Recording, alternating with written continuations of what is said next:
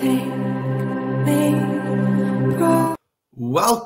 to the Boxing Bookie. We are here with one more show that we're doing from a remote location, and we're using this background back with our next show, hopefully Tuesday or Wednesday with the regular background. But we're going to get into Inoue and Tapales' undisputed 118-pound world title. Before we get into that, please like, share, and subscribe. Follow 3D Boxing Volley, all forms of social media. The Boxing Bookie comes at you for every major fight, showing you how to bring down the house and make money on every single card. We don't gamble on sports, but if you do, I'm going to show you how to consistently make money betting on the sport of boxing, because the odds makers, the bookies, don't know what they're doing. I do. I'm going to show you how to consistently make money and bring in that second stream of income. Also, subscribe to our other channel, Texas Boxing Scene on YouTube. That is Texas Boxing Scene. All proceeds go to autism research and recovery. All right, let's get into today's show. Inoue and Tapales, Inoue is a huge favorite. And as well he should be. He's coming off the Fulton win. A win here, I think, leaves no doubt that he's the fighter of the year. And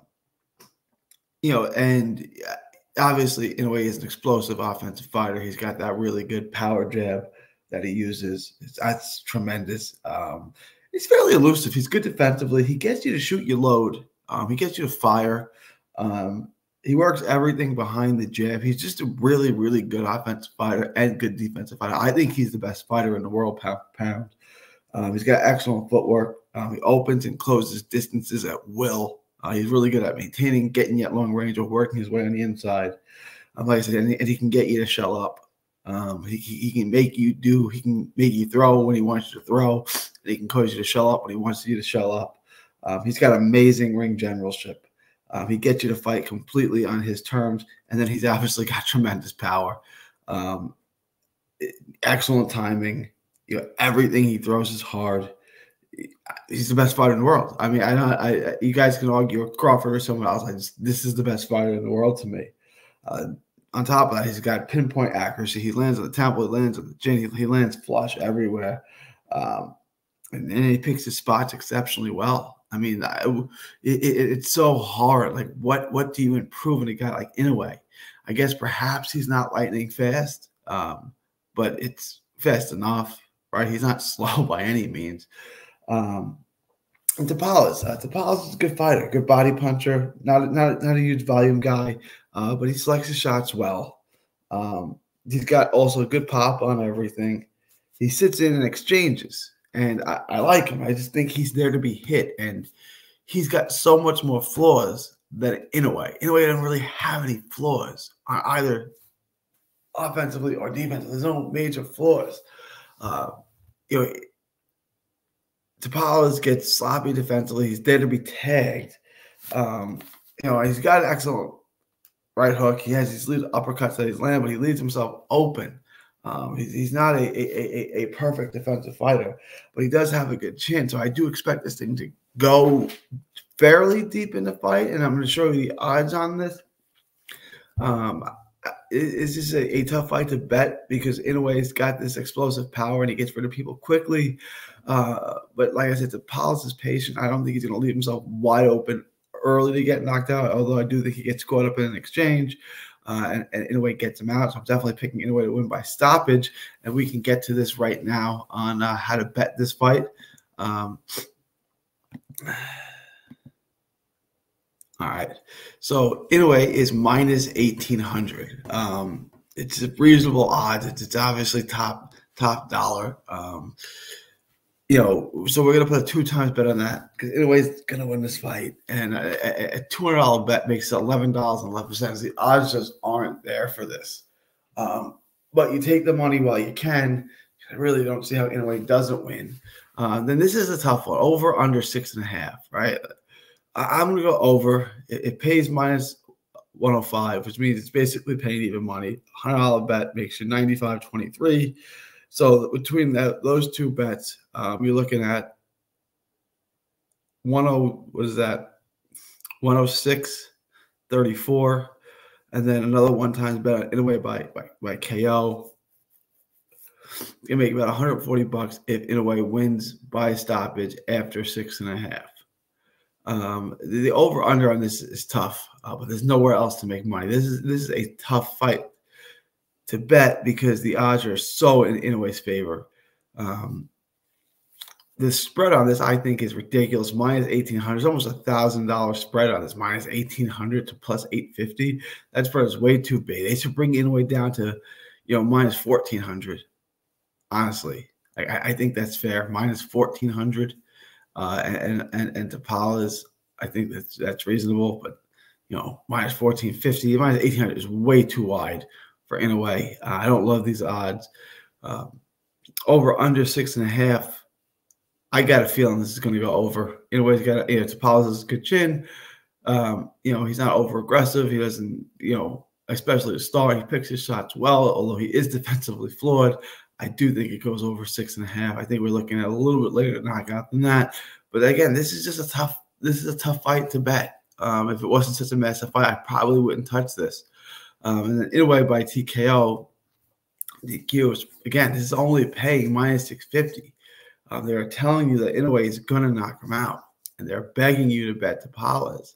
So, if they want you to bet Tapales, they want you to bet him for a reason because he's not going to win. So the only question becomes over or under 6.5. I really think that's the only thing that we need to debate. All right, let's. I mean, that's that. Inoue, I'm going to pull up his box rec real quick. I want to get the exact. I'm about to take this down. I just forgot.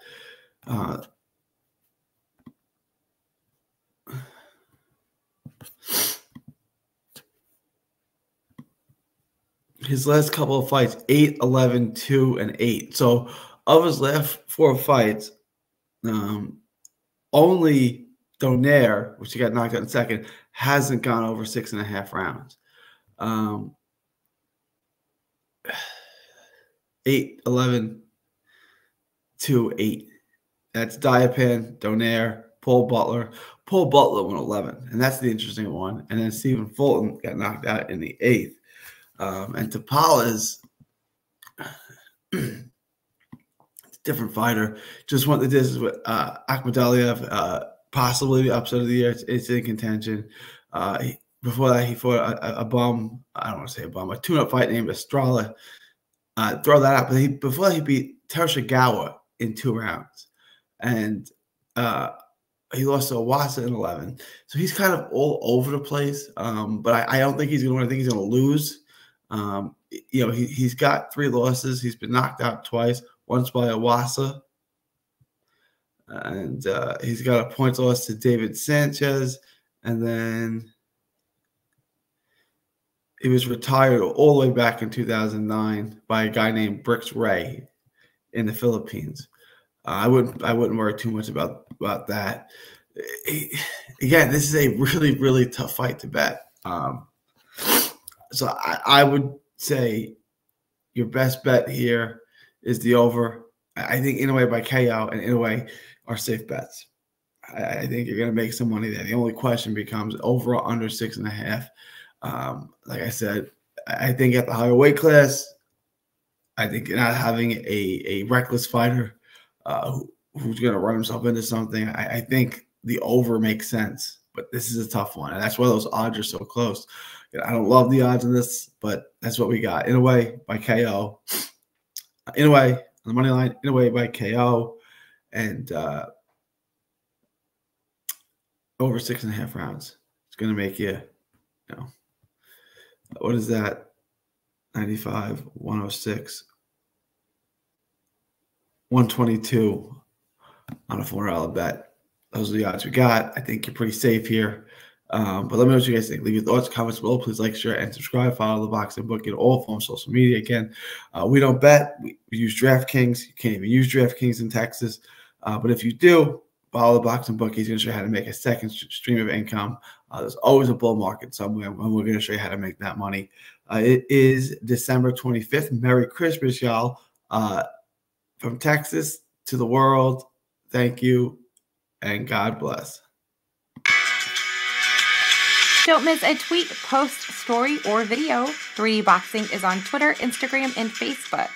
Hit the subscribe button now to stay inside the ring.